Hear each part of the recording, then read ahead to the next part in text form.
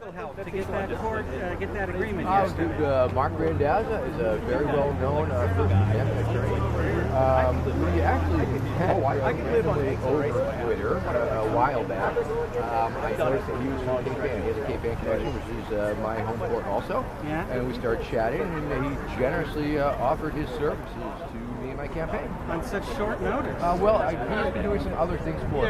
He's also a copyright infringement attorney, and so he's also, over the past several months, he's been trying to chase down pirate merchandise on the internet.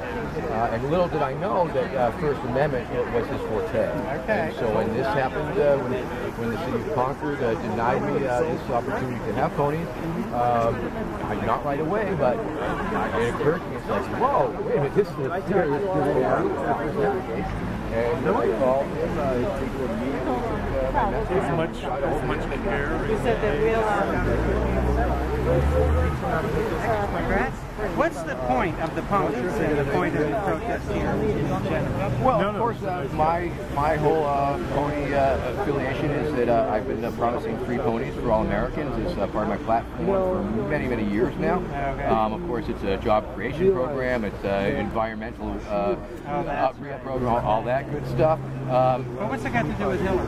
Well, in Hillary's book, she has that passage where she quoted this Facebook post that said something to the effect of, it was allegedly during a debate, and it was Bernie says, all Americans should get ponies, which of course my platform, so it was implicitly aimed at me, I believe.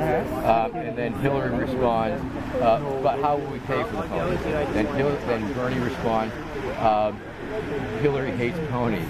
And then the media responds, Hillary hates ponies, and there's the hashtag. So isn't that all using ponies as a metaphor for universal medical? Absolutely, okay. Absolutely. Just wanted to be sure about that. Yes, for sure. And so it's totally connected to my pony platform, because some say that my free pony program is indeed a critique of massive government giveaways, but when in reality, of course, it's a federal pony identification system. All right, sir. Thank you. And these are all friends of yours here today. They are now. They broke personally affronted. No, it's in here. Yeah, that's true.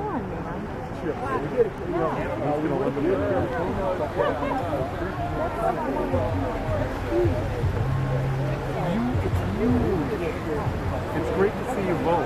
We'll go for breakfast. Okay. We're here to see Berners. Give him my best. There's the pony. It's a real pony. All right, there'll be a presidential primary before we know it. We'll see you then. Absolutely. All right, thank you. Yeah, I wanted to try to educate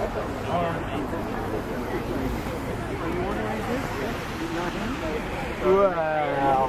about it. And I took it over. Similar to that.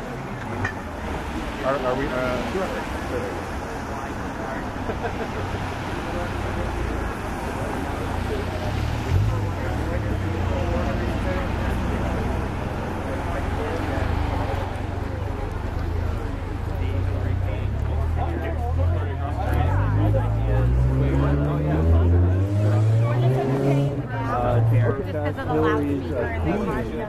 Okay, everybody, we're going to take a little walk across the street down the line. Looking out of the corner of my eye, and I thought it was like a huge dog. I didn't realize until I actually looked right at it. Do you remember Jerry? Well, this is going back before my time. The Jerry Rubin, Abby Hoffman. They had Pegasus that they put up for a candidate. And the line was, you can't have a president.